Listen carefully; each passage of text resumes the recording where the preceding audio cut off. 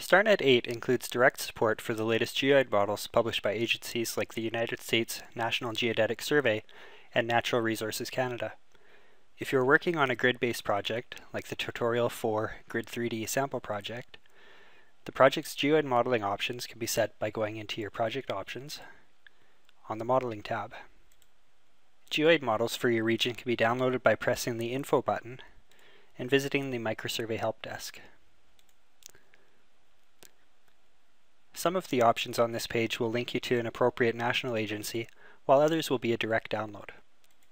The geoid files must be saved into StarNet's mapping folder, which is also accessible here.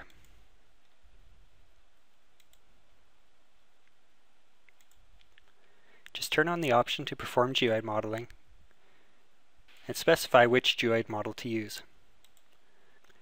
You can select from various formats: a GHT file created by StarNet's free StarGeoid companion utility, or BYN and BIN files published by your local survey agency.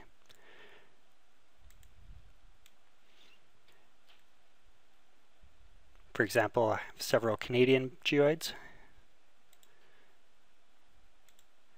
and I'm going to select Geoid 2012A for the United States.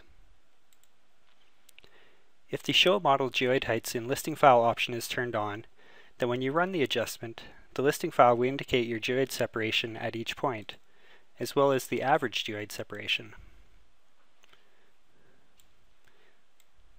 And of course, all transformations between orthometric elevations, as shown in your coordinate file, and ellipsoidal heights, as shown in your latitude and longitude file, will be calculated using the specified geoid model.